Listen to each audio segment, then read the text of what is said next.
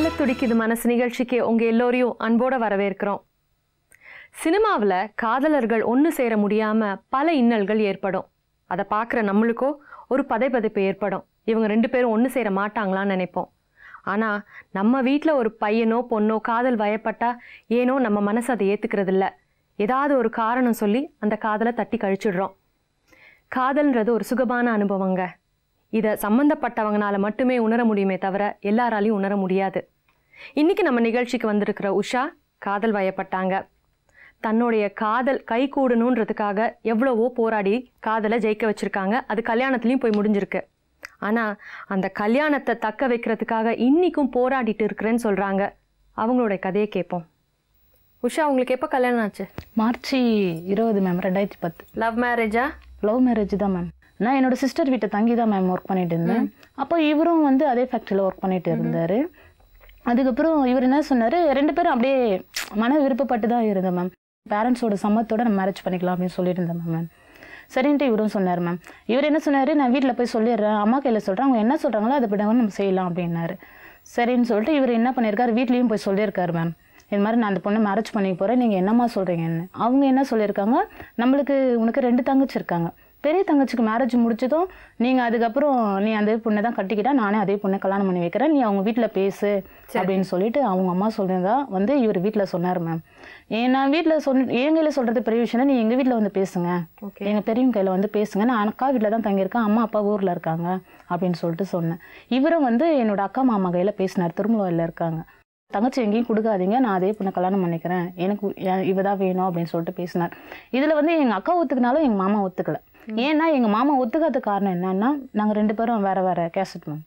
இதில் என்னென்னா, நாங்கள் ஒத்துக்கினாலும் உன் அம்மா ஒத்துக்கணும் அப்படின்ற மாதிரி என் மாமா பேசினார். அதுக்கு இவர் என்ன சொன்னார், எங்கள் அம்மா எனக்காக எதோ ஒன்றாலும் செய்வாங்க, நான் ஒரே பையன், நான் சொன்னதை செய்வாங்க, நான் உங்களுக்கு நம்பிக்கை தரேன், எங்கள் அம்மா வந்து சொல்லிட்டாங்க, உன்னை வெயிட் பண்ண சொல்லியிருக்காங்க அப்படின்ட்டு பேசினார். எங்கள் மாமா என்ன சொன்னாருன்னா, இப்போ வந்து அவங்க அப்பா அம்மா கையில் இருந்தால் பிரச்சனை கிடையாது, இவ என் கையில் இருந்துட்டு தான் வேலை செஞ்சுட்டு இருக்கா, ஏதாச்சும் ஒரு பிரச்சனை ஆச்சுன்னா என்னதான் பிடிக்கும், என்னதான் பாதிக்கும் அப்படின்ற மாதிரி என் மாமா பேசினார். இல்லை, எனக்கு நம்பிக்கை இருக்குது, என் அம்மா மேலே நம்பிக்கை இருக்குது, நீங்கள் வேற எங்கேயும் தராதிங்க, நான் இந்த பொண்ணை தான் கல்யாணம் பண்ணிக்கன்னு சொன்னதுனால எங்கள் மாமா அதுக்கப்புறம் ஒத்துக்கினார். தங்கச்சிக்கு மேரேஜ் முடிச்சு தான் நான் பண்ணுறேன்னு சொன்னாங்க. கொஞ்சம் நாள் ஆகினாக அப்படியே 3 வருஷமாவே ஆயிடுச்சு.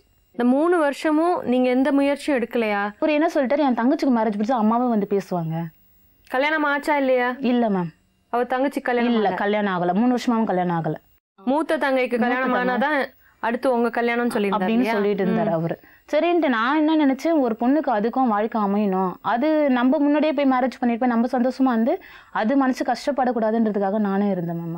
அதை எங்க வீட்டில் என்ன கஷ்டப்படுத்துறாங்க, எனக்கு வந்து மாப்பிள்ளை அலோன்ஸ் வந்துட்டு இருக்காங்க, நீ பேசாம சைலண்டா இருக்கீங்க, உன் அம்மா வந்தாச்சும் நிச்சயம் பண்ணுங்க சொல்லுங்க அப்படின்னு சொன்ன பிறகு அவர் என்ன சொன்னார், அவங்க அம்மா கையில பேசினாரா என்னன்னு எனக்கு தெரியாது, அம்மா வந்து ஜாதகம் கேட்குறாங்க. யாரோட அம்மா? அவங்க அம்மா வந்து என்னோட ஜாதகம் கேட்குறாங்க அப்படின்ட்டு இவர் சொன்னார் மேம். நான் என்ன நினைச்சேன், நான் வீட்டை கேட்டேன், ஜாதகம் கேட்குறாங்களாம் பார்க்கறதுக்கு அப்படின்னு சொன்னேன். அம்மா என்ன பண்ணாங்க, எனக்கு கொடுத்து அனுப்பிச்சிட்டாங்க ஊர்லேருந்து. நான் அதை இவங்க கேட்குறாங்கன்னு நினச்சி நான் கொடுத்துட்டேன். இவர் எடுத்துகிட்டு போயிட்டு ஒரு மாதம் ஆகியும் அந்த பற்றி எதுவும் பேசவே இல்லை. ஜாதகம் வாங்கிட்டு போய் எதுவுமே சைலண்டாக இருக்கீங்க, என்னை வீட்டில் கேட்டுட்டு இருக்காங்க அப்படின்னா பேசுவாங்க, அம்மா போய் பார்ப்பாங்க, நான் கொடுத்துட்டேன் அம்மா கையில், நீ இரு அப்படின்னு சொல்லிட்டு சொல்லுறேன். நான் நம்பிக்கையாக இருந்தேன் மேம். இந்த ஜாதகத்தை பற்றி நான் கேட்டதும் வந்து ஜாதகம் வந்து அம்மா பார்த்துருக்காங்களா என்னன்னு எனக்கு தெரியல, நீ சும்மா என்ன ஜாதகத்தை கேட்டுட்டு டார்ச்சர் பண்ணுற, இந்த அவங்க ஜாதகம் நீயும் வச்சுக்கணும் என்னடி மறுபடியும் கொடுத்துட்டேன். சரி, கோவத்தில் ஏதோ பேசுகிறார் போல இருக்கு, நானும் வாங்கி வச்சுட்டேன், அதை பற்றி எதுவும் பேசல. ஆனால் என்னோட வீட்டுக்கு நான் நம்பிக்கை கொடுத்துட்டு தான் மேம் இருந்தேன். அவர் நல்லவர். ஃபோன்லேயும் வந்து கான்டாக்ட் பண்ணி எங்கள் அம்மா, என் அப்பா, இன்னும் அக்காங்க இருக்கிறவங்க, என்னோட ரிலேட்டிவ்ஸ் எல்லார் கையிலையும் பேசுவார். அவரே பேசுவார், எனக்கே தெரியாது. ஆனால் அவர் வந்து சொன்ன பிறகு தான் எனக்கு தெரியும், நான் பேசியிருக்கேன் உன்னோட அக்காங்க கையிலாம் அப்படின்ட்டு அவர் சொல்லுவார். சரி பேசு அப்படின்னு சொல்லிட்டு நான் நம்பிக்கையாக இருந்தேன் மேம் நான். சரி, அதுக்கப்புறம் அவங்க தங்கச்சிக்கு வந்து மாப்பிள்ளை பார்க்க ஆரம்பிச்சுட்டு இந்த 2010 ஜனவரி தான் மேம். அதுல 22ஆம் தேதி அவங்க தங்கச்சிக்கு மேரேஜ் டேட் ஃபிக்ஸ் பண்ணாங்க. இவருக்கு தான் அப்போ கொஞ்சம் சந்தோஷமும் வந்துச்சு, தங்கச்சிக்கு மேரேஜ் முடிய போகுது, அடுத்தது நம்மளுக்கு தான் அப்படின்ற மாதிரி பேசினாரு. எனக்கு நம்பிக்கையா இருந்தது. இதுல வந்து இன்விடேஷன், அவங்க தங்கச்சி இன்விடேஷன் எனக்கு தரல. உங்களை கூப்பிடல? எங்களை கூப்பிடல. ஏன் நான் அது காரணம் கேட்டேன், எனக்கு இன்விடேஷன் ஏன் தரல அப்படின்னு சொல்லிட்டு. இல்லை, நான் என் அம்மா கையில் சொன்னேன், எங்கள் அம்மா தான் இன்விடேஷன் தரவானான்னு சொல்லியிருக்காங்க அப்படின்னா போல. காரணம் அப்படின்னு கேட்டேன் நான். இப்போ நீ எங்கள் தங்கச்சிக்கு மேரேஜுக்கு வந்தேன்னு வச்சுக்கோ, என்னோட ரிலேட்டிவ்ஸ்லாம் வருவாங்க. நம்மளுக்கு மேரேஜ் நடக்கிறப்போ வந்து ஏற்கனவே அப்போ இந்த பொண்ணுக்கு தெரியும்ல, 2 பேரும் லவ் பண்ணி தானே இருந்திருக்காங்க அப்படின்ற மாதிரி எங்களை தான், அம்மாவை தான் தப்பாக பேசுவாங்க, அதனால தேவலை அப்படின்ட்டாரு. நான் என்ன நினச்சேன், அதே டேட்டுக்கு முன்னே என்னோட சித்தப்பா பையனுக்கு மேரேஜ். அங்கே போகணும் சூழ்நிலை. சரி நீ இன்விடேஷன் கொடுத்தா வரப்பதும் கொடுக்கல, நான் வரல அப்படின்ற மாதிரி. எனக்கு இன்விடேஷன் தரலன்ற கோவம் கொஞ்சம் இருந்தது. எனக்காச்சும் தரல, வீட்டில் எல்லாருக்கும் தெரியல, அவங்களாச்சும் நீ கொடுத்து பார்க்கணும், வராங்களா இல்லையா எனக்கு தெரியல, கொடுத்து பார்க்கணும் இல்லை அப்படின்னு நான் சொன்னேன். இல்லை வேண்டாம், அம்மா தரவானு இருக்காங்க. அவர் வந்து அம்மாவுக்கு ரொம்ப பயப்படுவார், பாசம் அதிகம் எல்லார் மேலேயும் அவர். சரி வேண்டாம் பரவாயில்ல, நான் ஊருக்கு போகிறேன், என்னோட அண்ணா கல்யாணத்துக்கு நான் போகணும் அப்படின்னு சொல்லிட்டு சொன்னேன். சரி போ அப்படின்னு சொல்லிட்டேன். நான் மேரேஜுக்கு போயிட்டு வந்து இன்விடேஷன் தராதனால எங்களுக்குள்ள கொஞ்சம் சண்டை வர ஆரம்பிச்சு. அது வந்து ஆனால் சண்டை போட்டுக்குவோம், ஆனால் ஒரே இடத்துல மீட் பண்ணிக்குவோம் 2 பேரும், அவ்வளோதான். அப்படி தான் பண்ணுவோம். நான் என்னோட அண்ணா மேரேஜுக்கும் போயிட்ட பிறகு அங்கே வந்து என்னோட அண்ணா மேரேஜில் எல்லாருமே கேட்டாங்க, நீ இன்னத்துக்கு இன்னும் இருக்க, இன்னும் மேரேஜ் பண்ணிக்காதே இருக்கிறியே. அவங்க வீட்டில் பேசினாங்களா இல்லை, எல்லாருக்கும் என்னோட ரிலேட்டிவ்ஸ்க்கு எல்லாருக்குமே தெரியும் நான் இவரை தான் மேரேஜ் பண்ணிக்க போகிறேன்னு சொல்லிட்டு. அதனால வந்து எல்லாரும் கேட்க ஆரம்பித்தாங்க. நான் என்ன சொன்னேன், ஃபோன் பண்ணி அங்கேயே அண்ணா மேரேஜ்லேயே சொன்னேன், இது மாதிரி என்னை கேட்குறாங்க, நான் என்ன சொல்லிட்டேன்னா, சொல்லிட்டு வா, மேரேஜ் பண்ணிக்கிறேன்னு தானே சொல்ல போகிறோம், இப்போ தங்கச்சிக்கு மேரேஜ் முடிய போதல்ல அப்படின்னாரு. சரின்ட்டு அதையும் சமாளிச்சுட்டு வந்துட்டேன். அவங்க தங்கச்சி மேரேஜுக்கு வந்து அவங்க ஃப்ரெண்ட்ஸுங்க என்னை கூப்பிட்றாங்க, நீ வரலையாம்மா, நீ என்னை ஃபோன் பண்ணி கூப்பிட்டாங்க. இல்லை அண்ணா நான் வரல, அண்ணன் தான் கூப்பிடுவாங்க ஃப்ரெண்ட்ஸுங்களை, வரலண்ணா எனக்கு இன்விடேஷனும் தரல அப்படின்னு. நான் அவங்க தங்கச்சியோட கல்யாணம் நல்லபடியாக நடந்து முடிஞ்சு? அதுவும் முடிஞ்சிச்சு மேம். அதுக்கப்புறம் என்ன சொன்னார்? இவர் லீவில் இருந்தார். நான் வந்து அதிகமாக அவர் வீட்டில் இருந்தானே ஃபோன் பண்ண மாட்டேன், ஏன்னா அவங்க தங்கச்சி மனசு கஷ்டப்பட போகுதுன்றதுக்காக நான் ஃபோன் பண்ண மாட்டேன். இவர் சந்தோஷமாக பேசி அதுங்க மனசு கஷ்டமாகக்கூடாதுன்றதுக்காக நான் அதை நினைப்பேன் மேம். அவரும் வந்து வீட்டில் இருந்தால் ஃபோன் பண்ண மாட்டார், எப்பயாச்சும் ஒரு டைம் பண்ணுவார், மெசேஜ் மட்டும் ஃபார்வர்ட் பண்ணி விட்டுருவார், அவ்வளோதான். அது மாதிரி இருந்துச்சு. அவங்க தங்கச்சிக்கு மேரேஜ் முடிச்சதும் இவர் ஒரு 10 நாள் லீவில் தான் இருந்தார். மேரேஜ் முடிஞ்சிச்சுன்னு நினச்சா அவங்க ஃப்ரெண்ட்ஸ்லாம் சொன்னாங்க, நல்லபடியாக மேரேஜ் முடிஞ்சுதுமா அப்படின்னு சொன்னாங்க. சரி நான் இவருக்கு ஃபோன் ட்ரை பண்ணேன், எடுக்கவே இல்லை, ஃபுல் ரிங் போச்சு, எடுக்கவே இல்லை. ரொம்ப நேரம் 2-3 வாட்டி ட்ரை பண்ணிகிட்டே இருந்தேன், எடுக்கவே இல்லைன்ட்டு. அப்புறம் நான் லாஸ்ட்டாக அவங்க சித்தப்பா பையனை யாரும் எடுத்து இது மாதிரி ரமேஷ் வேலை செஞ்சுட்ருக்காரு வீட்டிலம்மா அப்படின்னாரு. கொடுங்க அப்படின்னு. இந்த மாதிரி நான் வேலை செஞ்சுட்ருக்கேன், வெய் ஃபோனை அப்புறமா பேசு எது வந்தாலும் அப்படின்ட்டார். கோவமாக பேசினார். பேசுனாலும் நான் வச்சுட்டேன், சரி எப்படியா இருந்தாலும் ஆஃபீஸ் வந்து தானே ஆகணும் அப்படின்னு நினச்சி வச்சுட்டேன். நான் ஃபஸ்ட் டைம் ரொம்ப நாள் கழிச்சு ஒரு 10 நாள் 20 நாள் லீவில் இருந்தார். ரொம்ப நாள் கழிச்சு வரப்போறாருன்னு சொல்லிட்டு ஃபோன் பண்ணேன். எப்பயுமே வந்து அவர் வீட்டானேருந்து கிளம்புனாலும் எனக்கு ஃபோன் வரும் காலை டைமில். சரி அதுக்கப்புறம் சந்திச்சிங்களா? வந்தார் மேம். வந்து சரியாகவே பேசலை என் கையில். ஏன் பேச மாட்றா அப்படின்னு. என்னை இப்போ வந்து உன்னால் என்னை மேரேஜ் பண்ணிக்க முடியாது இப்படியே சொல்கிறாரு.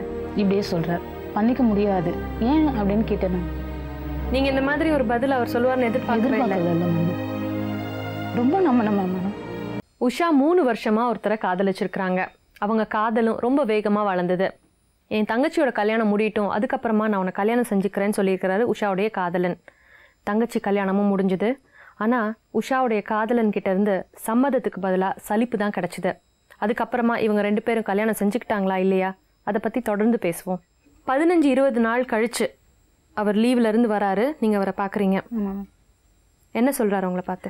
இந்த மாதிரி இப்போ என்னால் மேரேஜ் பண்ணிக்க முடியாது அப்படின்னார். எடுத்தோடனே இந்த மாதிரி இதுதான் சொன்னார்.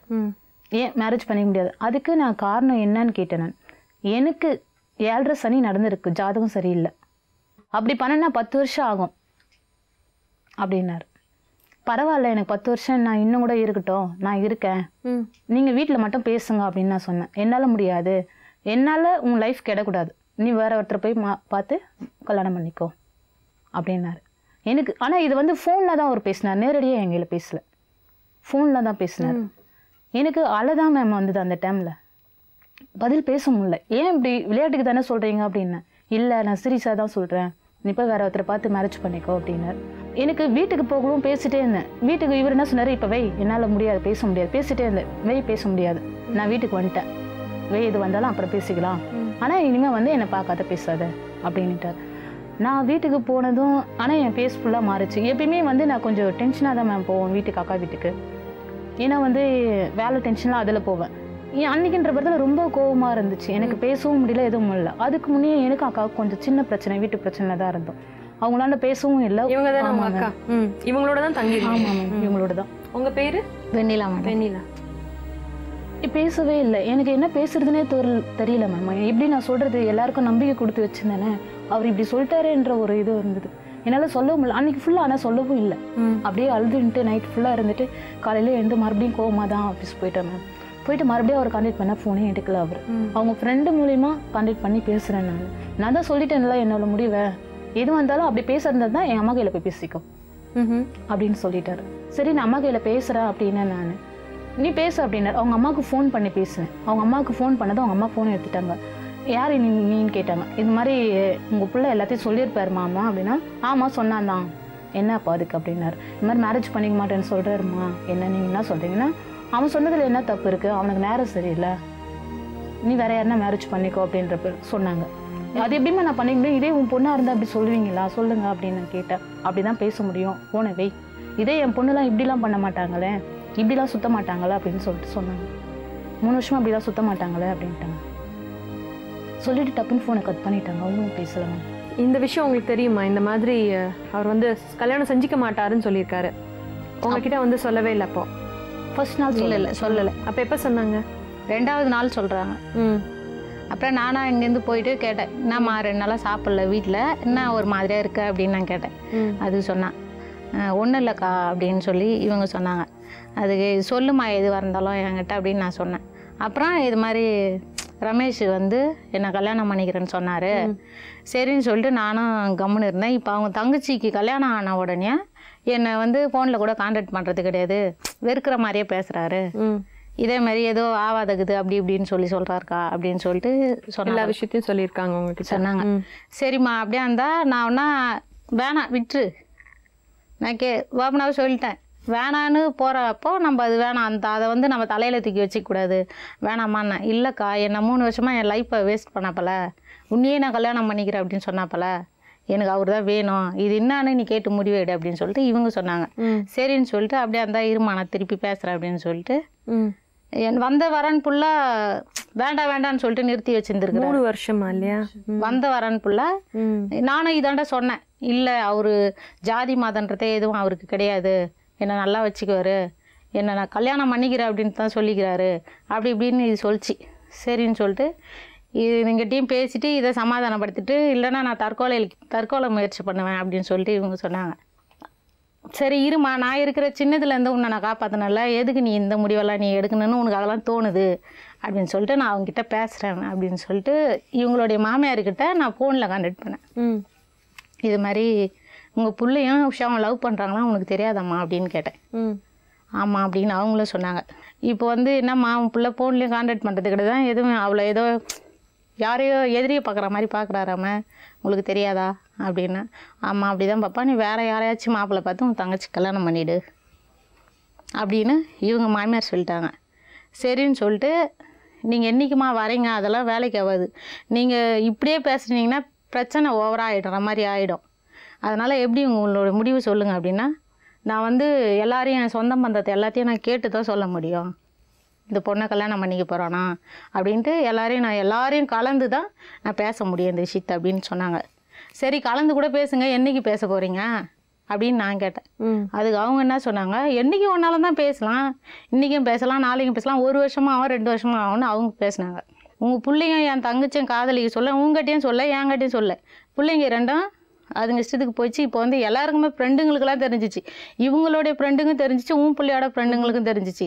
நாளைக்கு இப்படியே இவங்க பிரிவு காலம் வந்துச்சுன்னா அந்த பொண்ணு இன்னொரு பிள்ளைய கல்யாணம் பண்ணி, அவன் உன் பிள்ளை ஈஸியாக போயிடாப்புல, என் தங்கச்சி இன்னொருத்தரை கல்யாணம் பண்ணிக்கினா ஃப்ரெண்டுங்கன்னா சொல்லுவாங்க, ஒருத்தனை லவ் பண்ணிட்டு இன்னொருத்தனை கல்யாணம் பண்ணிக்கினா பாரு அப்படின்னு சொல்லிடுவாங்கம்மா, நீங்கள் என்ன முடிவு சொல்கிறீங்க அப்படின்னு. புதன்கிழமைனா வேலைக்கிழமைனா பார்க்கலாம் அப்படின்னு இவங்க மாமியார் சொன்னாங்க. இது உண்மை தான் அப்படின்னாங்க. சரின்னு சொல்லிட்டு புதன்கிழமை அன்னைக்கு ஃபோன் பண்ணுறேன், எங்கே இருக்கிறீங்கன்னா ஹாஸ்பிட்டலில் இருக்கிறேன் அப்படின்றாங்க. அவங்க என்னன்னா ஏதோ வீசிங் ப்ராப்ளம், எனக்கு உடம்பு முடியல, என்னால் வர முடியல அப்படின்ட்டாங்க. சரிம்மா நான் ஒன்றா வந்து பார்க்கட்டுமா உங்களை அப்படின்னு நான் கேட்டேன். வேண்டாம் நானே வரேன் அப்படின்னாங்க.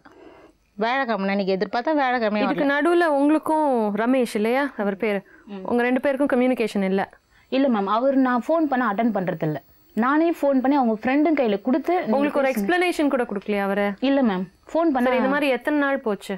இது மாதிரி ஒரு 2 வாரம் போயிடுச்சு, அப்படியே போயிடுச்சு. டெய்லி நாங்கள் மீட் பண்ணுற இடத்த நீங்கள் வாங்க இங்கே நின்றுட்டு இருக்கோம்னா எனக்கு வேலை இருக்குது ஆஃபீஸ். ஃப்ரெண்ட்ஸும் எதுவுமே சொல்லலை? ஃப்ரெண்ட்ஸ் என்ன சொன்னாங்கன்னா, அவன் இப்போ வந்து அவன் ஃபஸ்ட்டு இருந்த மாதிரி இல்லை, மாறிட்டான், ரொம்ப மாறி இருக்கான். அவங்க தங்கச்சி கல்யாணத்துக்கு அப்புறம் ரொம்ப மாறிட்டு இருக்கான். இதில் நீ தான் எதுனா முடிவு பண்ணணும், நீ தான் அவங்க கையில் பேசணும் அப்படின்னு சொல்லிட்டு சொன்னப்பல. சரி இப்போ அவர் ஆஃபீஸில் இருக்காரா இல்லையா, 6:30 மணிக்கு தான் அவர் ஆஃபீஸ் முடியும், அவன் கிளம்பிட்டாமா வெளியில தான் நின்றுட்டு இருக்கான் அப்படின்னாரு. நான் ஃபோன் பண்ணதுக்கு நான் ஆஃபீஸ் உள்ள இருக்கேன். என்னால் அவரை போய் சந்திச்சிங்களா? அப்போ இல்லை மேம் நான் சந்திக்கவே இல்லை. அது இவர் ஒத்துக்காத்தனால அக்கா போய் வீட்டில் பேசினாங்க. ஒத்துக்காத்தனால என்னோட மாமாலாம் ஊர்லேருந்து வந்திருந்தாங்க. இது மாதிரி பிரச்சனை இருக்கு மாமா நான் சொல்லிட்டு இருந்தேன். சரிவா போய் பேசலாம் அவங்க அப்பா அம்மா கையில் அப்படின்னாரு. பேசுறதுக்கு முன்னே பையனை பார்த்து பேசுவோம் நம்ம அப்படின்னு சொல்லிட்டு அவரோட ஆஃபீஸ்க்கு வந்தோம் மேம். வந்ததுக்கு அவங்க ஆஃபீஸில் வந்து செக்யூரிட்டிக்கு ஃபோன் பண்ணி அவர் வெளியில் வர சொல்லுங்க அப்படின்னு. அவருக்கு ஃபோன் பண்ணி சொன்னதுக்கு எனக்கு ஆடிட்டிங் டைம் இருக்குது, இப்போ என்னால் பேச முடியாது, எது பேசுறது இருந்தாலும் என்னோட அம்மாண்ட போய் பேசிக்க சொல் அப்படின்னு. இல்லை பரவாயில்ல ஒரு 5 நிமிஷம் வந்து போயிடுங்க அப்படின்னு. அப்போ வந்து என்னை ஃபோனில் திட்டினார். நீயும் ஒர்க் பண்ணியிருக்க கம்பெனியில், நீயும் ஒரு டிபார்ட்மெண்ட்டில் தான் இருந்த, ஆடிட்டிங் என்னன்னா உனக்கு தெரியும், அதே மாதிரி தான் நானும் இங்கே இருக்கேன், நீ கிளம்பி போய் பேசு அப்படின்னாரு.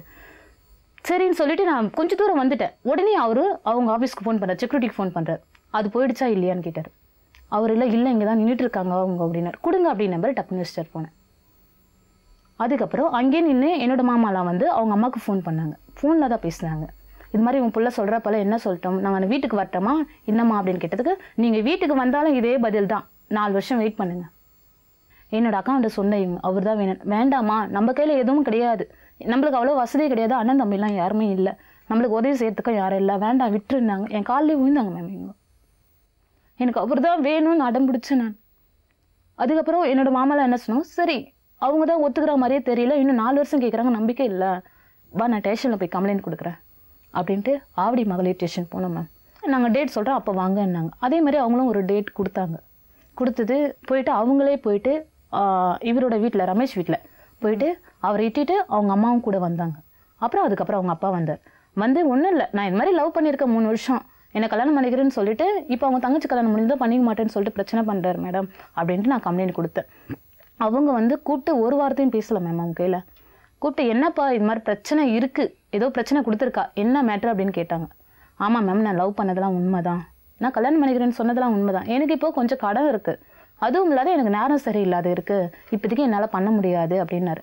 இவங்க மேடம் இன்ஸ்பெக்டர் மேடம் கேட்டாங்க, எப்போ தான்டா நீ பண்ணுவ அப்படின்னு கேட்டாங்க. எனக்கு கொஞ்சம் டைம் வேணும் அப்படின்னாரு. சரி டைம் வேணும், நிச்சயம் பண்ணி விட்டுருப்பா அந்த பொண்ணுக்கு அப்படின்னு சொல்லிட்டு இவங்க சொன்னாங்க. நிச்சயம் பண்ணுறதுக்கே எனக்கு டைம் வேணும்னு சொன்னாங்க. நிச்சயம் பண்ண எவ்வளோ டைம் வேணும்னு கேட்டாங்க. 4 வருஷம் வேணுன்றாங்க நிச்சயம் பண்ணிக்கிறதுக்கு. அப்போ வந்து என் மாமா கேட்டார், நிச்சயம் பண்ணவே உனக்கு 4 வருஷம் வேணும்னா அப்போ கல்யாணம் பண்ணுறதுக்கு எத்தனை வருஷம் ஆகும் அப்படின்னு கேட்டார் என்னோட மாமா. அதெல்லாம் முடியாது, கொஞ்சம் நாளை கம்மி பண்ணி சொல்லுப்பா அப்படின்னாரு. அவங்க அம்மா என்ன சொன்னாங்க, ஒரு 6 மாதம் எனக்கு டைம் கொடுங்க, செப்டம்பர் மாதம் வரைக்கும் எனக்கு டைம் கொடுங்க, நான் வந்து செப்டம்பர் முடிஞ்சதும் நான் நிச்சயம் பண்ணிக்கிறேன் அந்த பொண்ணை அப்படின்ட்டு இவங்க வந்து சொல்லதும் இல்லாத எழுதி கொடுத்துட்டு போயிருந்தாங்க. ஆவடி மகளிர் ஸ்டேஷனில் எழுதி கொடுத்தாங்க. நானும் என்ன பண்ணேன், அவர் மேலே எந்த நடவடிக்கையும் எடுக்க தேவையில்ல, அவர் 6 மாதம் டைம் கேட்டு எழுதி கொடுத்துட்டு போயிருக்காரு நிச்சயம் பண்ணிக்கிறேன்னு சொல்லிட்டு, இது அப்படியே இருக்கட்டும் அப்படின்னு சொல்லிட்டு நானும் எழுதி கொடுத்துட்டு போயிட்டேன். அவங்களும் வந்து 6 மாதம் டைம் கேட்டு எழுதி கொடுத்துட்டு போயிட்டாங்க நிச்சயம் பண்ணிக்கிறேன்னு சொல்லிட்டு. போனவங்க இவர் மறுநாளே என்ன பண்ணியிருக்காரு, இவரோட ஆஃபீஸில் போயிட்டு அங்கே என்ன நடந்ததுன்னு எனக்கு தெரியாது மேம். ஒரு ஆஃபீஸில் இவர் என்ன சொல்லியிருக்காரு, பசங்க எதிர்க்கா அவள் கம்ப்ளைண்ட் கொடுத்தா அவள் கழுத்தில் நான் தாலி கட்டிடுவேண்ணா அப்படின்ற மாதிரி ரமேஷ் பேசுனதுனால இதை கேட்டுட்டு இருந்தா அவரோட ஃப்ரெண்டு தான். அவர் என்ன சொன்னாரு, நான் அப்போ வந்து வேலை டென்ஷன்ல இருந்து ஏற்கனவே பிரச்சனைல இருக்கேன்னு சொல்லிட்டு இருந்தேன். அவர் ஃபோன் பண்ணார், நான் அட்டன் பண்ணல, மறுபடியும் ட்ரை பண்ணார். நீ என்ன போய் ஸ்டேஷன்ல கம்ப்ளைண்ட் கொடுத்த, அவன் வந்து இப்படி பேசுறான், உன்னை கல்யாணம் பண்ணிக்க மாட்டேன்னு சொல்லிட்டு இங்கே வந்து எல்லார் கையிலையும் சொல்லிட்டு இருக்கான் ஆஃபீஸில் அப்படின்னாரு. எனக்கு என்ன பேசுறதுன்னே தெரில மேம், அந்த டைமில் என்ன பண்ணுறதுன்னு தெரியல. அப்படியே என்ன பண்ணேன், லீவ் பர்மிஷன் போட்டு வீட்டுக்கு கிளம்பி வந்தேன். இது மாதிரி போய் பேசுகிற இருக்கா, நான் என்ன பண்ணிட்டோம் அப்படின்னேன். இப்படி தான் பேசுவான்னு ஆரம்பத்தில் சொன்னேன், வேணான்னு சொன்னேன், நீ கேட்கலையே அப்படின்னாங்க அக்கா. எனக்கு ஏதாச்சும் பண்ணு அப்படின்னு உங்ககிட்ட வந்து சொல்லி. ஆமாம் மேடம், எங்கள் வீட்டுக்கு நீ வந்து ஒரு முறை வந்து எங்கள் வீட்டுக்காரு நாங்கள் எல்லாரும் இருந்தோம், பொண்ணு வேணான்னு எங்களையும் நீ கேட்ட வந்து, பொண்ணு வேணும்னா நீ தனிப்பட்ட ஆள், நீ வந்து ஒண்டியே கேட்காத, ஃபேமிலியோட இருக்கிற இல்லையா, அவங்க அப்பா அம்மா பெரியவங்களை பார்த்து வந்து கேட்டு கல்யாணம் பண்ணிக்கின்னு போப்பான்னு சொல்லிட்டு நாங்களும் உன்னை கூட்டி அனுப்பிட்டோம். என்றைக்கா இருந்தாலும் நல்ல முடிவோடு உங்கள் வீட்டுக்கு நான் வரேன் அப்படின்னு சொல்லிட்டு நீ போனேன். இன்றைக்கி உங்களுக்குள்ளே என்ன பிரச்சனை அப்படின்னு சொல்லிட்டு நான் அந்த இடத்த கேட்டேன். கேட்டதுக்கு ஆனால் உங்கள் தங்கச்சி நான் கல்யாணம் பண்ணிக்குவேன், என் நிலைமை உங்களுக்கு சொன்னால் புரியாது அப்படின்னு சொல்லிட்டு ஆனால் கடகன்னு அழுதாரு. எந்த நிலைமையாக இருந்தான்னாப்பா, உன் கூட பிறந்த அக்கா மாதிரி என்னை நினச்சிக்கின்னு எதுவாக இருந்தாலும் என்கிட்ட சொல்லு அப்படின்னு நான் கேட்டேன். அதெல்லாம் இப்போ நான் எதுவும் சொல்ல முடியாது, ஆனால் வெயிட் பண்ணுறதா தான் வெயிட் பண்ணிட்டோம். ஆனால் இப்போ எனக்கு கல்யாணம் ஆகாது, 4-5 வருஷம் ஆகட்டும். என் சின்ன தங்கச்சி கல்யாணம் பண்ணி கொடுத்துட்ட பிறகு தான் அடுத்த தங்கச்சிக்கும் கல்யாணம் ஆகணும். கல்யாணம் பண்ணி கொடுத்துட்ட பிறகு தான் நான் உஷாவை நான் கல்யாணம் பண்ணிக்குவேன். உஷாவுடைய காதலன் தன்னுடைய 2வது தங்கச்சிக்கு கல்யாணம் நடந்ததுக்கு அப்புறமா நான் உன்னை கல்யாணம் செஞ்சுக்கிறேன்னு சொல்லியிருக்கிறாரு. ஆனால் அவருடைய தங்கச்சிக்கு கல்யாணம் நடந்ததா இல்லை அதுக்கு முன்னாடி உஷாவுக்கு கல்யாணம் நடந்ததா, அதை பற்றி கேட்போம். என் அக்கா என்ன பண்ணாங்க, அவங்க அம்மாவுக்கு ஃபோன் பண்ணாங்க. இந்த மாதிரி உன் பிள்ளை பேசுகிறா போல், ஃபோனில் தான் பேசுனாங்க, என்ன இப்படி பேசுகிறீங்க அப்படின்னா, என் பிள்ளை அப்படி தான் சொல்லுவா போல், உங்களால் என்ன பண்ண முடியுமோ பண்ணிக்கோ அப்படின்ட்டு அவரோட அம்மா சொல்லிட்டாங்க. எங்களுக்கு என்ன பண்ணுறதுன்னே தெரியல. என்னோட ரிலேட்டிவ் ஒருத்தர் போலீஸாக தான் இருக்கார். அவர் என்ன சொன்னார், அவர் கையில் நான் ஐடியா கேட்டேன், இது மாதிரி கம்ப்ளைண்ட் கொடுத்து இப்படி பேசுகிறாங்க, எனக்கு என்ன சொல்கிறதுனே தெரியல, நீங்கள் என்ன பண்ணலாம் அப்படின்னு நான் கேட்டேன். அவர் என்ன சொன்னார், நீ ஸ்டேட்டாக கமிஷனரை போய் பார், ஏற்கனவே கம்ப்ளைண்ட் கொடுத்துட்டு இது மாதிரி பிரச்சனை பண்ணுறாங்கன்னு சொல்லிட்டு நான் அவர் கையில் போய் பேசு அப்படின்னாரு. சரின்னு சொல்லிட்டு அவர் சொன்ன மாதிரி நான் கமிஷனரை போய் பார்த்தேன். பார்த்துட்டு என்னோட பிரச்சனை சொன்னேன். அவர் என்ன சொன்னார், அந்த கம்ப்ளைண்ட்டுக்கு அப்பயே அதே ஸ்டேஷனுக்கு அனுப்பிச்சிட்டார். இதே ஸ்டேஷனில் நீ கொண்டு போய் கொடு, உன்னோட முடிவு மட்டும்தாம்மா அப்படின்னாரு. அங்கே அதே மாதிரி நான் அன்றைக்கி கொண்டாந்து கொடுத்தேன். அங்கே கொடுத்ததுக்கு இது மாதிரி மறுபடியும் பிரச்சனை பண்ணுறானா அப்படின்னு சொல்லிட்டு அவங்க கூப்பிட்டு அதே மாதிரியே அவரையும் சரி, அவங்க அம்மா அவங்க அப்பா 3 பேரையும் ஆயிடுச்சுன்னு வந்து, என்ன இது மாதிரி பிரச்சனை பண்ணியிருக்கா, நீ எழுதி கொடுத்துட்டு போயும் 6 மாதம் எழுதி கொடுத்துட்டு போய் இது மாதிரி பிரச்சனை பண்ணுறியே, நான் என்னடா பண்ணிட்டோம், இப்போ கமிஷனர் ஆஃபீஸ்லேருந்து எனக்கு ஆர்டர் வந்தாச்சு, நீ என்ன சொல்கிற அப்படின்னாங்க. எனக்கு டைம் வேணுமா, நான் அப்படிலாம் பேசவே இல்லை அப்படின்னுட்டார். இவங்க என்ன பண்ணாங்க, உங்களுக்கு யாரையும் சொன்னாங்கன்னு கேட்டாங்க. நான் வந்து அவங்களோட ஃப்ரெண்டு தான் சொன்னா போல அப்படின்னுட்டேன். அவர் ஃபோன்லேயே வாங்கி அவங்க என்ன பண்ணாங்க, இன்ஸ்பெக்டர் மேடம் உன் ஃப்ரெண்டுக்கு ஃபோனை படு, நீ அவங்கள தான் சொல்லியிருக்க, அவன் தான் இவளுக்கு சொல்லியிருக்கான், அதனால தான் இவள் கமிஷனர் ஆஃபீஸ் போயிருக்கா அப்படின்னு சொன்னதும் அவர் வந்து ஃபோனை போட்டு கொடுத்ததும் ஃப்ரெண்டு வந்து சொன்னது எல்லாமே உண்மை தான், அவர் அப்படி தான் சொன்னா போல, அதனால தான் நான் அது கையில் சொன்னேன் அப்படின்ட்டு இவர் சொன்னார். அவன் நேரடியாக அவன் ஃபோன்லேயே சொல்லிட்டான், நீ சொல்லியிருக்கிறது உண்மை தானே, இப்போ அந்த பொண்ணு மேரேஜ் பண்ணிக்க நான் என்ன பண்ண முடியும், டைம் கொடுத்து நீ இது மாதிரி பேசுனா நான் ஒன்றும் பண்ண முடியாது. இன்ஸ்பெக்டர் என்ன சொன்னாரு, இப்போ என்னால் முடியாது, நான் கோவத்தில் ஏதோ சொன்னேன், ஆனால் என்னால் முடியவே முடியாது, இப்போ என்னால் பண்ணிக்க முடியாது அப்படின்னாரு. காலையிலேருந்து 8:30 மணிக்கு ஆரம்பிச்சோங்க மேம், ஈவினிங் 4:30 மணி வரைக்கும் இதை தான் சொல்லிட்டு தான். அவர் ஒரு வாட்டி ஒத்து வந்துட்டார். வந்து நான் மேரேஜ் பண்ணிக்கிறேன்னு சொல்லும் போது அவங்க அம்மா பார்க்கும்போது கம்னாயிரு. இதில் அவங்க தங்கச்சியோட வீட்டுக்கார் வந்தார். அவருக்கு ஆரம்பத்துலேருந்து என்ன நடந்ததுன்னே தெரியாது, அவருக்கு இப்போ தானே மேரேஜ் ஆச்சு. அவர் உள்ளே வந்தார். அவங்க அப்பா என்ன சொன்னார், அவர் ரமேஷோட அப்பா என்ன சொன்னார், நீ கல்யாணம் பண்ணிக்கோ, நீ எதுக்குமா தடுக்கிற அப்படின்னு சொல்லிட்டு அவங்க ஒய்ஃபை போய் கேட்டார். இல்லைங்க இருக்கட்டும், அவன் இப்போ பண்ணிக்க தரலன்னார். இதில் பிரச்சனை அப்படியே கொஞ்சம் பெருசாக போகிற மாதிரி தெரிஞ்சுது. ஏசி வந்தார் உள்ள. ஏசி வந்து இது மாதிரி பிரச்சனை இருக்குது, இது கமிஷனர் ஆஃபீஸ்லேருந்து இந்த மாதிரி வந்திருக்கு, இவன் பையன் ஒத்து வந்தாலும் பேரண்ட்ஸ் ஒத்துக்க மாட்டேன்றாங்க, அவங்க அம்மா தான் மெயினாக இது மாதிரி பேசிகிட்டு இருக்காங்க அப்படின்னு சொல்லிட்டு சொன்னா போல். இன்ஸ்பெக்டர் மேடம் சொன்னதுக்கு ஏசி கூப்பிட்டு அவரை பேசினார், 2 பேரையும் கூப்பிட்டு பேசினார். எனக்கு டைம் வேணும் சார்ன்னு தான் அப்படின்னு சொன்னார். எனக்கு உண்மையிலே எல்லாரும் வந்து மாமாலாம் என்ன தான் அடித்தாங்க என்ன ஸ்டேஷன்லேயே, இவ்வளோ தூரத்துக்கு கொண்டாந்து நீ தானே விட்ட, இப்போ பாரு அவன் வந்து சுற்றும் போது அவனுக்கு டைம் தெரியல, கல்யாணம் பண்ணிக்கணும் போது டைம் கேட்குறானே, இப்படியாப்பட்ட உனக்கு தேவையா அப்படின்ட்டு என்னை அடித்தாங்க. அந்த கோவம் தான் மேம். ஆனால் நான் வந்து என்ன பண்ணிட்டேன், பேசிட்டே இருந்தபோது மாமாலாம் பேசினாங்க, போயிட்டு அவர்கிட்ட எவ்வளோ கெஞ்சினாங்க, இப்போ பண்ணிக்கப்பா, நீ பண்ணிட்டு கூட பிரச்சனை இல்லாத இரு, அதை பற்றி கவலையே இல்லை, என்ன செய்யணுமோ நாங்கள் அதை செய்கிறோம், எதுக்கு நீ இப்படிலாம் பண்ணுற அப்படின்னு சொன்னதுக்கு அவங்க அம்மா தான் எல்லாத்துக்கும் வேண்டான்னு சொல்லிட்டு இருந்தாங்க. அவங்க அம்மா பேச்சு கேட்டுட்டு தான் அவர் பண்ணிட்டு இருந்தாரு. அவங்க அப்பெல்லாம் ஒத்துக்கினாங்க. இதே மாதிரி பேசிட்டே இருக்கவும் எனக்கு கோவம் வந்துச்சு மேம். ஆனால் அப்போ மாமாலாம் போயிட்டு எவ்வளோ கெஞ்சினாங்க அவர் கையில், கல்யாணம் பண்ணிக்கப்பா, பண்ணி விட்டு கூட நீ போயிடு, அதுக்கப்புறம் பிரச்சனை இல்லை. கோவம் வந்ததுனால என்ன ஆச்சு, கோவம் வந்துருச்சு. அப்போ நான் என்ன பண்ணிட்டேன், போயிட்டு அவரை 2 அடி அடித்தேன் மேம். ஸ்டேஷன்லேயே தான் அடித்தேன், உண்மையை தான் பேசுகிறேன். அடிச்சிட்டேன். சுத்தம் போது உனக்கு டைம் தெரியல, இப்போ டைம் கேட்குறியான்னு அடிச்சிட்டேன். ஆனால் அவர் ஒரு அடி கூட என்னை திருப்பி அடிக்கலை, கம்முன்னு நின்றுட்டார், ஒன்றுமே பேசலை. அதுக்கப்புறம் மறுபடியும் பேசும்போது எனக்கு அப்போ தேவையில்ல, என்னை ஏமாத்துறதுக்காக அவர் தண்டனை அனுபவிக்கிட்டோம், நீங்கள் எதனா பண்ணுங்க அப்படின்னு சொல்லிட்டு நான் இன்ஸ்பெக்டர் மேடம் கிட்ட சொல்லிட்டேன். சரி நான் வந்து கோர்ட்டுக்கு அனுப்பிச்சிட்றேன், நீங்கள் பார்த்துக்குங்க அப்படின்ட்டாங்க மேடம். அவங்க தங்கச்சி வீட்டுக்காரு, இல்லை ரமேஷ் மேரேஜ் பண்ணிக்குவான், அதெல்லாம் நீங்கள் எதுவும் பண்ணாதீங்க அப்படின்ட்டார். சரி ஒத்துக்குனாங்க அப்படின்னு சொல்லிட்டு தாலி வாங்கிறதுக்காக காசு அவங்க கையில் கேட்டாங்க எங்கள் வீட்டில். அங்கேயே மேரேஜ் பண்ணிடலாம் அப்படின்ட்டு, நீங்கள் கோவிலில் பண்ணிட்டு வந்து எனக்கு எழுதி கொடுத்துட்டு போயிடு அப்படின்ட்டு இன்ஸ்பெக்டர் மேடம் பேசினாங்க. அதுக்கப்புறம் எல்லாமே ஃபார்மாலிட்டிஸ்லாம் பண்ணி மேரேஜ் தாலியும் அவர் அங்கே கட்டினார். தாலி கட்டிட்டார். ஆனால் வந்து அவங்க அம்மா வந்து கூப்பிட்டதுக்கு எதுக்கும் வரமாட்டேன், என்னோட வீட்டுக்காரர் இருக்காரு, என் பொண்ணோட வீட்டுக்காரர் இருக்காரு, அவரை வச்சு பண்ணிக்கோங்க அப்படின்னாங்க. அதுக்கப்புறம் இந்த மாலை மாத்துறதுக்கு மட்டும் அவங்க அம்மா வந்து எல்லாத்தையும் எடுத்து கொடுத்தாங்க. அவங்க அப்பா தான் வந்து கையில் தாலி எடுத்து கொடுத்தது அவர் கையில். அப்போ வந்து என் கையில் எதுவுமே இல்லை, ஃபோட்டோஸ்லாம் எடுக்கிறதுக்கு எதுவும் இல்லை, செல்லு மட்டும்தான் இருந்தது. அந்த செல்லை மட்டும்தான் எல்லாமே ஃபோட்டோஸ்லாம் எடுத்தாங்க மாமாங்க.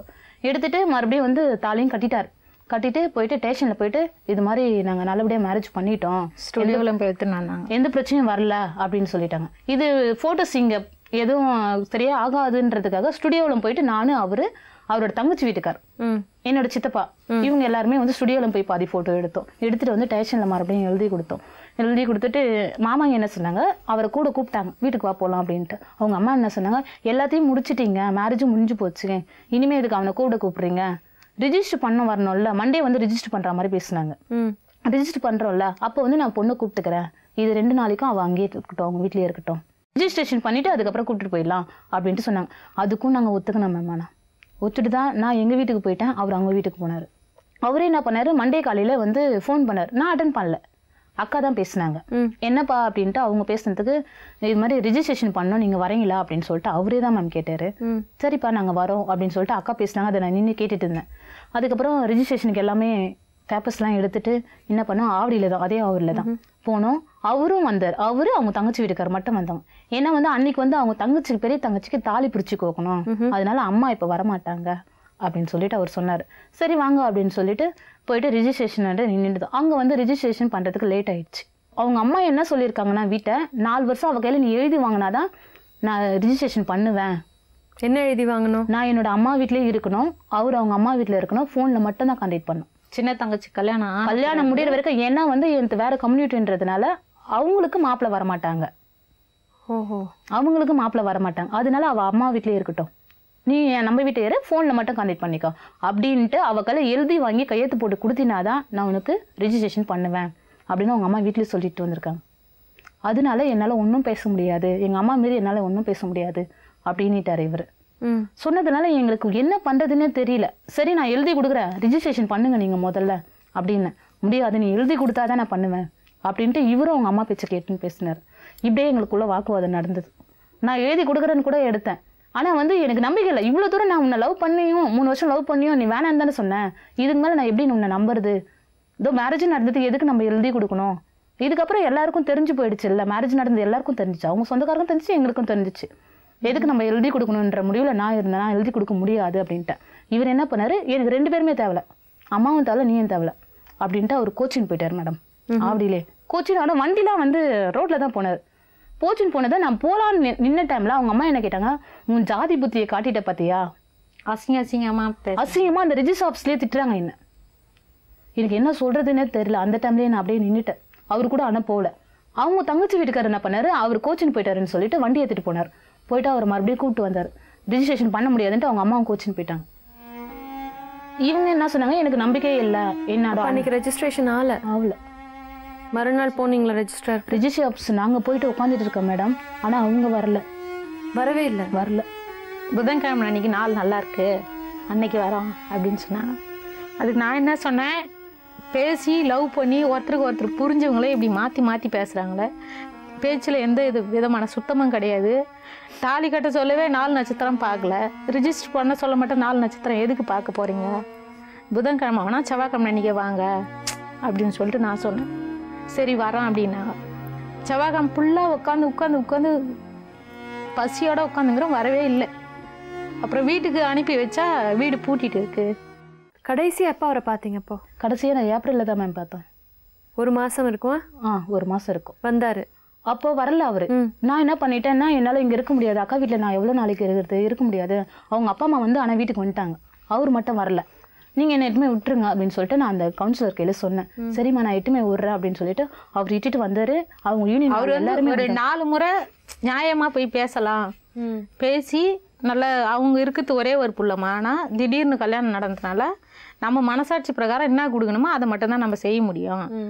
அவங்களுக்கும் கொஞ்சம் கோபம் இருக்கேன் இல்லையா அப்படின்னு சொல்லிட்டு எங்கள் ஏரியா கவுன்சிலர் சொன்னார். சரி அண்ணா அப்படியே செய்யலாம் அப்படின்னு சொல்லிட்டு போயிட்டு நியாயமாக சொன்னோம். அடுத்த வாரம் வருவான், நாளைக்கு வருவான், 4 நாளைக்கு வருவான், இப்படியே தான் அவங்க அம்மா சொல்லியிருந்தாங்க, பிள்ளையோட அம்மா. என் பிள்ளை வரட்டும் பேசிக்கிறேன் அப்படின்னு சொல்லிட்டு. அப்புறம் திருப்பி கேட்டதுக்கு அதே தான் லாஸ்ட் வரைக்கும் பதில சொல்லியிருந்தாங்க. ஏரியா கவுன்சிலர் என்ன பண்ணார், சரிம்மா நீ அனுப்ப தேவையில்ல, உன் பிள்ளை என்றைக்கு வரட்டும், அது வரைக்கும் பாப்பா வீட்டில் இருக்கட்டும், உங்கள் மருமாவை தானே, உங்கள் பிள்ளை தானே தாலி கட்டினா, நீங்கள் தானே தாலி எடுத்து கொடுத்தீங்க, என்றைக்கு வரானா அது வரைக்கும் பாப்பா உங்கள் வீட்டிலே இருக்கட்டும் அப்படின்னு சொல்லிட்டு கொண்டு போய் விட்டார். கவுன்சிலர் என்ன சொன்னார், அவர் வந்து உங்கள் வீட்டுக்கார 10 வருஷமாக இருந்தாலும் அவங்க இட்டுன்னு வர மாட்டாங்க, நீ இங்கே தான் இருக்கணும் அப்படின்னு சொல்லிட்டு அந்த கவுன்சிலரும் யூனியன் ஆளுங்க எல்லாருமே சொன்னாங்க. சொன்னதுனால நீ வீட்டுக்கு போயிடு அப்படின்னு சொல்லிட்டு என்னோட அம்மா வந்திருந்தாங்க, என்னோட அப்பா வந்திருந்தாங்க. உன்னோட வீடு இதுதான் சொல்லிட்டு என்னை இட்டுன்னு போயிட்டு அங்கே வீட்டுக்குள்ளே விட போனாங்க மேடம். என்னோட பெரிய நாத்தனை என்ன பண்ண டப்புன்னு கதவு சாத்திட்டாங்க. நான் வெளியிலே நின்றுட்டேன். நைட்டு மேடம், நைட்டு 8:30 மணிக்கு காலையில் போனேன். காலையில் போனதுக்கு டப்புன்னு கதவு சாத்திட்டாங்க. சாத்திட்டு நீ உள்ளே வரக்கூடாது, உனக்கு இந்த வீட்டில் இடம் இல்லை, நீ இங்கே தான், நீ போயிடு உங்கள் வீட்டுக்கு அப்படின்னா. என்னால் போக முடியாது, நான் இங்கே தான் இருப்பேன்னு சொல்லிட்டு என்னோட அக்கா மாமா அம்மா எல்லாருமே என்னை விட்டுட்டு போயிட்டாங்க. யாருமே நிற்கல. நான் ஒண்டி இருந்தேன் மேம். அன்னைக்கு ஃபுல்லாக வெயிலே பால்கனியில் உட்காந்துட்டு இருந்தேன் மேம். நான் அவங்க கதவே திறக்கல. என்னோட மாமியாராக இருந்தாங்க, என்னோட பெரிய நாத்தில் இருந்தாங்க, உள்ள சமைச்சு சாப்பிட்டுட்டு இருந்தாங்க. எனக்கு கஷ்டமா இருக்க மேடம் நான் சொல்றதுக்கு. அன்னைய டைம்ல என்னோட உடம்பும் முடியல, வெளியிலேயே அந்த வெயிலே உட்காந்துட்டு நான் இங்கே தான் இருப்பேன்னு சொல்லிட்டு பக்கத்து வீட்டில் இருக்கிறவங்க மேம் என்ன பாவப்பட்டு ஒரு டம்ளர் ஜூஸ் எடுத்து வந்து குடிச்சாங்க. அதை கூட நான் வேணான்னு சொல்லிட்டேன். நீ குடிமா அப்படின்னாங்க. என்னால் ஒரு பாத்ரூம் கூட போக முடியல மேம். வந்துட்டு அவ்வளோ கஷ்டப்பட்டேன் மேம். பக்கத்து விட்டேன். அதுக்கப்புறம் அவங்க கையில் நம்ம பாத்ரூம் போனேன்னு அவங்க வாமான்னு எட்டுன்னு போய் விட்டாங்க. அன்றைக்கி ஃபுல்லாக வெளியில தான் உட்காந்துருந்தேன் மேம். என்னை யாரும் கூப்பிடல, நானும் கதவும் திறக்கலை. நானும் ஒரு வார்த்தை கூட பேசுகிறேன், நான் இங்கே தான் இருப்பேன் அப்படின்ட்டு. நைட் ஈவினிங் டைம் ஆயிடுச்சு. இவங்க எல்லாரும் என்ன பண்ணிட்டாங்க, எங்கேயோ ட்ரெஸ் எல்லாம் எடுத்து வச்சுட்டு நான் எங்கேயோ போகிறோம் அப்படின்னு சொல்லிட்டு சொன்னாங்க. நான் என்ன நினச்சேன்னா, என்னோட மாமனார் ஆஃபீஸ்லேருந்து வரட்டும், அவர் கொஞ்சம் நல்லவர், அவர் வரட்டும், அவர் வந்த பிறகு நான் எல்லார் கையிலையும் கையில் காலில் விழுந்தாச்சு நான் போயிடுறேன் அப்படின்னு நினச்சிட்டு நான் இருந்தேன். அவரும் ஆனால் ஆஃபீஸ் விட்டு வரல. இவங்க எல்லாரும் என்ன பண்ணிட்டாங்க, பேக்கில் துணிலாம் எடுத்து வச்சுட்டு மறுபடியும் வீட்டை 2 வாசப்படி இருக்கு அந்த வீட்டுக்கு, இது தோட்டத்தை பார்க்கமா, மறுபடியும் வீட்டை பூட்டிட்டு வெளியில் கிளம்பி அவங்க பேசாமல் போயிட்டாங்க மேடம். உங்களுக்கு தெரியாது? எனக்கு தெரியாது. நான் இந்த சைடில் பால்கனியில் உட்காந்துட்டு இருக்கேன், இவங்க இப்படி போயிட்டாங்க. அப்படியே உட்காந்துட்டு இருக்கேன். எனக்கு என்ன பேசுறதுன்னே தெரியல. நான் யாருக்கும் நான் பண்ண தப்பு, அவர் தான் வேணும்னு அடம் பிடிச்சதுனால எனக்கு இவ்வளோ தண்டனை. எவ்வளோ நேரம் அங்கே அப்படியே உட்காந்துட்டு? அன்னைக்கு ஃபுல்லாக இருந்தேன். அன்னைக்கு நைட்டாக இருந்தேன் மேடம். நான் ஒண்டி படுத்துட்டு இருந்தேன் மேடம் அந்த பால்கனியில். கீழே ஃபுல்லாக சைடில் தோட்டம், எந்த சவுண்டும் கேட்டாலும் கொஞ்சம் பயம். பக்கத்து வீட்டில் ஆனால் உள்ள கூப்பிட்டாங்க, வா பார்த்துக்கிட்டு உங்களை ஏதாச்சும் சண்டை போடுவாங்க, நான் வரல, நான் இங்கே தான் இருப்பேன் அப்படின்ட்டு. அக்கா மாமாவும் விட்டு போயாச்சு. நான் உண்டே இருந்தேன் மேடம். அப்புறம் அந்த யூனியன் நல்லா வந்து பேசினாங்க, நீ உள்ளேயாச்சும் போய் படுமா, வேண்டாம் நீ இங்கே இருக்காது அப்படின்ட்டு. இல்லை நான் இங்கே தான் இருப்பேன் அப்படின்ட்டு. எனக்கு என்ன பண்ணுறதுன்னு தெரியல. ஆனால் பக்கத்தில் இருந்தவங்க மனசு கேட்காம 100க்கு அடிச்சிருக்காங்க. ஃபோன் அடிச்சு போலீஸ் வந்தது. அந்த டைம் மணி 1:30 மணி மேம். நான் தூங்கவேல அப்படியே உட்காந்துட்டு இருந்தேன் வெளியிலே. 100க்கு ஃபோன் பண்ணி அவங்க வந்து என்னமா பிரச்சனைனாங்க, பிரச்சனையை சொன்னேன், இது மாதிரி பிரச்சனைன்னு சொல்லிட்டு சொன்னதுனால நீ இருக்கிறது நல்ல நியாயம் தான். ஆனால் உனக்கு நைட்டில் ஏதாச்சும் ஒன்று ஆயிடுச்சுனாவா ஒன்றுமே பண்ண முடியாது, நீ போகிறதுக்கு ஒரு அர்த்தமும் இல்லாமா அப்படின்ட்டு என்னோட அக்காவுக்கு அந்த டைமில் ஃபோன் பண்ணாங்க மேடம். நீ இங்கே வந்தால் தான் நான் இங்கேருந்து கிளம்புவேன் அப்படின்ட்டு போலீஸ் சொன்னாங்க. என்னோட அக்கா வரும்போதெல்லாம் 2:30 மணி வீட்டில் இருந்து வரும்போதெல்லாம் மேம் வந்து என்ன மாமா வந்து விட்டுட்டு போயிட்டார் அக்காவை, நீ அவ கூட ஏறுன்னு சொல்லிட்டு. என்னோட அக்கா அன்னைக்கு ஃபுல்லாக தூங்கலை, டைம் ஆயிடுச்சு. அன்னைக்கு ஃபுல்லாகவும் இருந்தேன். அன்னைக்கு மறுநாள் ஃபுல்லாகவும் இருந்தேன். நான் வெளியிலேயே வாசல் இருந்தேன் மேடம். என்னால் சுத்தமாக முடியவே இல்லை. ஆனால் யூனியன் நாள் வந்து போய் கதவு தட்டினாங்க, திறக்கிறியா இல்லையா, ஏதாச்சும் பிரச்சனை ஆச்சுன்னா எங்களை தான் பிடிக்கும், நீ யார் முதல்ல கதவு பூட்டிட்டு இருக்கிறது, நீ தர உன் மாமியார் வந்த பிறகு நான் இது வந்தாலும் பேசிக்கிறேன் அப்படின்னு சொன்னாங்க. இவர் என்ன சொன்னார், என்னோட மாமியார் ஸ்டேஷன் போயிருக்காங்க, அவங்க வரட்டும், வந்த பிறகு எது வந்தாலும் பேசிக்கங்க அப்படின்னாரு. அவங்களும் வந்தாங்க, போலீஸும் வந்தது. அந்த டைமில் மணி கரெக்டாக 10:30 மணி, நைட்டு 10:30 மணி. வரும்போதெல்லாம் நானும் இருந்தேன். எஸ்ஐ வந்து என்ன சொன்னார், இது மாதிரி அவங்க புள்ள இல்லைன்றாங்க, நீ வீட்டுக்கு போ, அவன் வந்த பிறகு நான் இது வந்தாலும் பேசிக்கிறேன் அப்படின்னாரு. நான் என்ன சொன்னேன், செத்தால நான் இங்கே தான் இருப்பேன், இது என்னோட வீடு, நான் ஓடி போய் கல்யாணம் பண்ணிக்கல, நான் ஸ்டேஷனில் கம்ப்ளைண்ட் கொடுத்து இவங்க வந்து எல்லாமே பண்ணி வச்சாங்க, நான் இங்கே தான் இருப்பேன், அவர் வர வரைக்கும்னு சொன்னேன். இதுக்கு மேலே என்னால் ஒன்றும் பேச முடியாது, இந்த பொண்ணு ஸ்ட்ராங்காக இருக்கும் போது நீங்களே போய் மேரேஜ் பண்ணி வச்சுட்டு வந்துட்டீங்க, ஒன்றும் பேச முடியாதுன்னு சொல்லிட்டு இவர் சொன்னார், எஸ்ஐ சொன்னார். அதோட பெரிய தங்கச்சி என்ன பண்ணாங்க, என்னோட பெரிய நாத்தனார் என்ன பண்ணாங்க, முடியாது, அவள் வீட்டுக்கு வந்தால் நாங்கள் உள்ளே சேர்க்க மாட்டோம் அப்படின்ட்டு அவங்க பேசினாங்க. அதுக்கு எஸ்ஐ என்ன சொன்னார், நீ யார் முதல்லன்னு கேட்டார். அவங்கள கேட்டதுக்கு நான் அண்ணன் அவளோட தங்கச்சி, நான் பெரிய தங்கச்சினா, உனக்கு மேரேஜ் ஆயிடுச்சுன்னாரு. ஆயிடுச்சு அப்படின்னா நீ எதுக்கு இங்கே இருக்கிற, உன்னோட மாமியார் வீட்டுக்கு நீ போக முடியாது தானே, அந்த பொண்ணு எப்படி நீ உள்ளே வானான்ற, அந்த பொண்ணுக்கு ரைட்ஸ் இருக்குது, நீ முதல்ல வெளியே போ, உன்னோட வீட்டுக்கு இப்போ நீ கிளம்பு அப்படின்ட்டு எஸ்ஐ என்னோட பெரிய நாத்தனார் சொன்னார். அன்னைக்கு நைட்டாக அவங்கள வந்து அவங்க வீட்டுக்கு அனுப்பிச்சிட்டாரு, பெரம்பூர் அவங்க, நீ போயிடுன்னு சொல்லிட்டு. என்ன பண்ணார், நீ வீட்டுக்குள்ளே போ அப்படின்னு சொல்லிட்டு என்னை வீட்டுக்குள்ளே விட்டார். என்னோட மாமியார் என்ன சொன்னாங்க, அவள் வீட்டுக்குள்ளே போனால் நாங்கள் எல்லாரும் வெளியில் போயிடுவோம் அப்படின்ட்டு எல்லாருமே பேசினாங்க. என்னோட மாமியார் பேசினாங்க, மாமனார் பேசினாரு, என்னோட சின்ன நாத்தனார் எல்லாமே சொன்னாங்க. நான் போயிடுமா அப்படின்ட்டாங்க.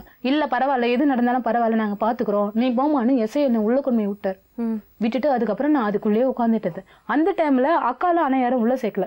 என்னோட பெரிய நாத்தனை நான் அப்போ சொன்னாங்க, என்னது நீ மட்டும்தான் வீட்டுக்குள்ளே வரணும், உங்கள் அக்கா வரக்கூடாது, நீ போ அப்படின்னு சொல்லிட்டு அக்கா அனுப்பிச்சிட்டாங்க. சரின்ட்டு நானும் போயிட்டேன். அந்த டைமில் வந்து மாமா ஃபோன் பண்ணிருந்தார், அக்கா மட்டும் தான் இருக்காங்க, என்னாச்சுன்னு தெரியலன்ட்டு வீட்டிலேருந்து மாமா ஃபோன் பண்ணார். அந்த ஃபோன் வந்ததை பார்த்தது என்னோட பெரிய நாத்தனை என்னோட மொபைலை பிடிங்கிட்டாங்க. உனக்கு ஃபோன்லாம் எதுக்கு அப்படின்ட்டு பிடிங்கி வச்சுக்கிட்டாங்க. நானும் கம்முன்னு எதுவும் கேட்கல. அவங்க என்ன பண்ணாங்க, நான் வீட்டுக்குள்ளே வந்ததும் வீட்டுக்குள்ளே யாரும் படுக்கலாம் அன்றைக்கி நைட்டு. எல்லாருமே போயிட்டு வெளியில் பால்கனியில் கீழே படுத்துட்டாங்க. என்னோடய மாமியார், மாமனார், நாத்தனார். நான் உள்ளே மட்டும் அப்படியே படுத்துட்டு இருந்தேன். எத்தனை நாள் இப்படி நீங்கள் அந்த வீட்டில் இருந்தீங்க? நான் 2 வாரம் அவங்க கூட இருந்தேன் மேம். 2 வாரம்? 2 வாரம் அவங்க கூட இருந்தேன். ஆனால் சாப்பாடுலாம் அவங்க எதுவும் சமைக்கலையா? ஹோட்டலில் வாங்கி அக்கா என்ன பண்ணாங்க, உங்களுக்கு சாப்பாடு கொடுத்தாங்களா இல்லையா? இல்லை மேம். யூனியன் நாள் என்ன பண்ணாங்க, இந்த பொண்ணு இப்படியே தான் இருக்குது அப்படின்னு சொல்லிட்டு அவங்க மூலியமா எனக்கு ஹோட்டல்லேருந்து சாப்பாடு அனுப்பிச்சு. 2 வாரம் கழிச்சு வெடி காலம் நான் போயிட்டு அவன் எங்கே இருந்தாலும் இட்டுன்னு வரேன், நீங்கள் வந்து தனி கொடுத்துன்னு போயிடுங்க, இங்கே இருக்க தேவை. யார் சொல்கிறா? என்னோட மாமனார் மாமியார் சொல்கிறாங்க.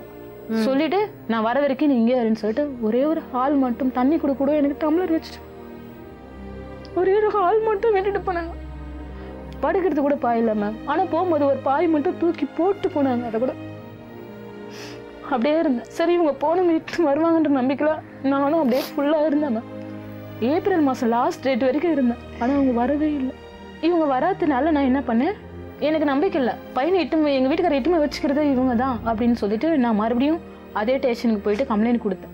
ஏப்ரல் மாதம் லாஸ்ட் டேட்டில் அவங்க வந்தாங்க. என்னோட மாமியார் வந்ததுக்கும் கதவு பூட்டிட்டு தான் இருந்தேன், நான் உள்ளதான் இருந்தேன். கதவு வந்து தொட்டினாங்க. அந்த இதுக்கு ஒரு சின்ன ஹோல்ஸ் மாதிரி இருக்கு, அதில் பார்த்தது இவங்க நின்று இருந்தாங்க. டக்குன்னு கதவு திறந்து விட்டேன். இவங்க வீட்டுக்குள்ளே போயிட்டு அந்த உள்ளே இருந்த பாத்திரத்தில் கொஞ்சம் எல்லாத்தையும் க்ளீன் பண்ணி வச்சுட்டு மறுபடியும் என்ன பண்ணாங்க, வெளியில் பேக் எடுத்துகிட்டு துணி எடுத்துகிட்டு வந்தாங்க. நான் கேட்டேன் எங்கே போகிறீங்க அப்படின்னு. நான் போகிறேன் அப்படின்னாங்க. எங்கே உங்கள் பிள்ளை ஏற்றிட்டு வரேன்ட்டு போனீங்க, நீங்கள் சும்மா வந்துட்டுருக்கீங்க, எங்கே அவர் என்ன என்னோட கிடைக்கலாம, எனக்கு தெரியாது, எனக்கு கிடைக்கல, வா நம்ம 2 பேரும் போய் ஸ்டேஷனில் கம்ப்ளைண்ட் கொடுப்பாங்க இல்லைன்னு சொல்லிட்டு. இல்லை வா 2 பேரும் போய் தேடி வந்தாங்க. எனக்கு அவங்க மேலே நம்பிக்கை இல்லை, ஏன்னா இட்டுன்னு போனதே இவங்க தான். சரி அதுக்கப்புறம் இது மாதிரி பேசிட்டே இருக்கும்போது எனக்கு கோவம் வந்துச்சு மேம். நான் என்ன பண்ணேன், நீ இங்கே தான் இருக்கணும், உன் பிள்ளை என்னைக்கு வராரோ அன்றைக்கி வரட்டும், அது வரைக்கும் நீங்கள் கூட பண்ணுங்க, நானே இருக்கேன் அப்படின்னு சொல்லிட்டு நான் கதவு சாத்தினேன். அவங்கள வெளியே விடாது, நீங்கள் இங்கே இருக்கணும். அவங்க அந்த கோவத்தில் என்ன சொன்னாங்க, என்ன இருக்க எடுத்து ஊற்றிட்டு சாக வேண்டியதானே, எங்கே உயிரை வாங்குறீடி அப்படின்னாங்க. ஆனால் நான் கேளையும் போய் கையில் எடுத்தேன் மேடம். அந்த டைமில் அவங்க மரும பிள்ளை ஃபோன் பண்ணதை அவள் வந்து வீட்டுக்கு விட்டு வெளியில் அனுப்ப மாட்டேன்றா அப்படின்னு சொன்னாங்க. ஆனால் இவங்களும் போலீஸ்க்கு ஃபோன் பண்ணல. அவங்க மரும பிள்ளை போலீஸ்க்கு ஃபோன் பண்ணி நாங்கள் 2 பேர் பேசிட்டு இருக்கும்போது போலீஸ் வீட்டுக்குள்ளே வந்தது. நானும் ஃபோன் பண்ணல, அவங்களும் பண்ணல. போலீஸுங்க எல்லாருமே கேட்டாங்க, என்னம்மா இந்த பொண்ணு எண்ணெய் ஊற்றிக்கின்னு எரியறதுக்கு போதுமா அப்படின்னு சொல்லிட்டு என்ன கேட்டாங்க. அதுக்கு நான் சொன்ன கோவத்தில், நான் எவ்வளோ படாத இம்செல்லாம் நாங்கள் நிறைய பட்டுட்டோம் சார், உங்களுக்கே எல்லாமே தெரியும், எரிஞ்சிட்டு போட்டோம், அவங்க வீட்டில் தானே வந்தா, அவங்க மருமோ எரிஞ்சிட்டு போட்டோம், இதுக்கு மேலே நாங்கள் எதுவும் பண்ண முடியாது சார் அப்படின்னு நான் சொன்னேன். என்னம்மா இப்படி சொல்கிறேன் அப்படின்னாங்க. சரி அதான் சார் முடிவு, நான் இதெல்லாம் நாங்கள் அவங்க தாலி கட்டியாச்சு, அவ வீட்டுக்கு வந்துட்டா, நான் வந்து இன்னொரு குடும்பத்தில் வாழறேன், நான் வந்து இந்த பிரச்சனையில் திரும்ப தலையிட முடியாது அப்படின்னு சொல்லிட்டு நான் வெளியில் போயிட்டேன். அப்புறம் பக்கத்தில் இருக்கிறவங்க எல்லாருமே ஒரு கதை எழுதுனா கூட தீராது மேடம், அந்த பயங்கர கொடுமை மேடம். அந்த ஊர் ஜனம் எல்லாரும் லேடிஸுங்க வந்து பார்த்துட்டு இப்படி ஒரு கதி உனக்கு நடந்துச்சு, அவ்வளோ 2 பொண்ணு வச்சுக்கிறாள். உண்மையாக சொல்கிறேன் மேடம், அந்த 2 நாள் நான் வெளியே இருந்த நாள் தலைக்கு ஊற்றினேன் மேடம். பாத்ரூம் போகிறது கூட அவ்வளோ கஷ்டம் அப்படின்வாங்க, அவ்வளோ கஷ்டப்பட்டேன் மேடம். நான் இப்போதான் வந்தார் அவர். ஏப்ரல் மாதம் லாஸ்ட் டேட்டில் கோர்ட்டில் கொண்டாந்து ப்ரொடியூஸ் பண்ணாங்க. யாரை கூட்டிகிட்டு வரா? போலீஸ் தான் மேடம். எங்கே இருந்தாரா? அவங்க வந்து சொல்லல, ஆனா அவராவே வரல. அவங்க பேரண்ட்ஸ் தான் இட்டு வந்து விட்டுருக்காங்க ஸ்டேஷன். நீங்க பெட்டிஷன் போட்டு நாங்க பெட்டிஷன் போட்டதுனால எனக்கு வந்து ஸ்ட்ரெயிட்டா வந்து நான் கோர்ட்டுக்கு வாமா அப்படின்ட்டு எனக்கு போலீஸ் சொன்னாங்க. அந்த டேட்ல நான் வந்தேன், ஏப்ரல் மாதம் லாஸ்ட் டேட்ல வந்தேன். அவரும் வந்து போலீஸோட தான் வந்தாரு. வந்து ஜட்ஜி கேட்டார், அப்ப பேசவே இல்லை, 2 பேருமே நாங்க பேசிக்கல. ஆனா என்னை பார்த்து அழுதாரு. சரி வெளியில வந்த பிறகு இவர் வருவாருன்னு நினைச்சேன், இவரும் வரல மேம். அந்த வழி போனாங்கன்னு தெரியல, வீட்டுக்காச்சும் வருவாருன்ட்டு நான் மறுபடியும் ஆடி வந்தா அங்கேயும் வரல, இவங்களும் வரல, மாமியார் ஃபேமிலியும் வரல. எத்தனை நாள் ஆச்சு இப்படியே வந்து 3 மாசம் ஓடுச்சு. அவங்க இருக்கிற இடமும் கண்டுபிடிக்க முடியல. நீங்க அந்த வீட்லயே இருந்தீங்களா? ஆமா மேம், அந்த வீட்டுல இருந்தேன். அம்மா என் கூட இருந்தாங்க. உங்க மாமியார் வீட்டுல? ஆமா, என்னோட அம்மா மட்டும் என் கூட வந்திருந்தாங்க. எங்கேயும் வேலைக்கும் போக முடியல, அவங்க கூடவே இருந்தேன். இருந்துட்டு இவங்க இருக்கிற இடத்தையும் கண்டுபிடிக்க முடியல. இவங்க என்ன பண்ணிட்டாங்க, போயிட்டு என்னோட புள்ளைய வந்து மிரட்டி மேரேஜ் பண்ணாங்க. என் புள்ள வந்து நட்பு ரீதியில தான் இருந்தார், எல்லா பொண்ணும் கையில சகஜமா பழகிற மாதிரி தான் அவ கையிலே பழகிருக்காரு. அதை சாதகமா பயன்படுத்தி இந்த பொண்ணு வந்து ஸ்டேஷன்ல கம்ப்ளைண்ட் கொடுத்து என் பிள்ளைய மேரேஜ் பண்ணிச்சுன்ட்டு மறுபடியும் ஹைகோர்ட்ல ஒரு கேஸ் போட்டேன் 3 மாசத்துக்கு பிறகு. அந்த கேஸ் வந்து நவம்பர் 2010 தான் 25ஆம் தேதி வருது. அப்ப பாத்துக்கலாம்னு நினைச்சு நானும் கம்முனி விட்டுட்டேன். அவங்க இருக்கிற இடமும் எனக்கு தெரியல. இப்படி கேஸ் போட்டதுனால நான் அந்த வீட்டு அராஜகமாக இருக்கிறதுனால கேஸ் போட்டதுனால நான் கோர்ட்டுக்கு போனேன். ஹைகோர்ட் வந்தேன் மேம். வந்ததுக்கு அங்கே வந்து ஜட்ஜி என்ன சொல்றாரு, பொண்ணுலாம் வீட்டை விட்டு அனுப்ப முடியாது, உன்னோட பிரச்சனை முடிகிற வரைக்கும் அது அங்கே தான் இருக்கணும் அப்படின்னுட்டார். இங்க நிகழ்ச்சிக்கு வந்திருக்க நோக்கம் என்ன? நான் அவர் கூட சேர்ந்து வாங்கினேன் மேடம்.